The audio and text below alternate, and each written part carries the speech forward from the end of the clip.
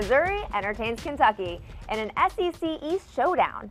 Both teams have had to battle a scary October. Both teams are desperate for their first SEC wins of the season. Kentucky is 1-7, Missouri 3-4. You're watching Game Day Central. I'm Megan Clementi. Both teams looking to crank up the offense, and Kentucky comes out rolling, but the fumble on the opening series. Missouri's Sheldon Richardson with the recovery, and he takes off. Richardson rumbles 60 yards on the return, and the Tigers are in business at the Kentucky 25.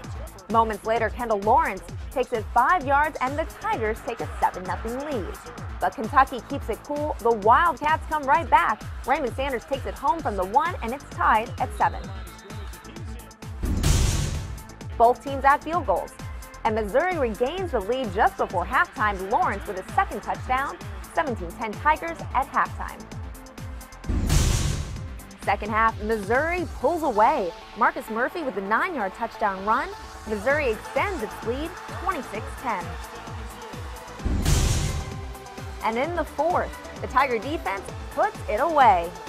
They need to score quickly.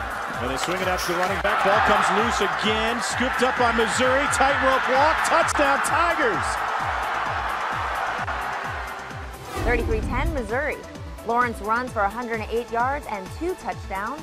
The Tiger defense holds Kentucky to only 9 first downs and 179 yards of offense. Missouri wins its first SEC game. The Tigers are 4-4. They head for Florida. Kentucky falls to 1-8 and is home for Vandy.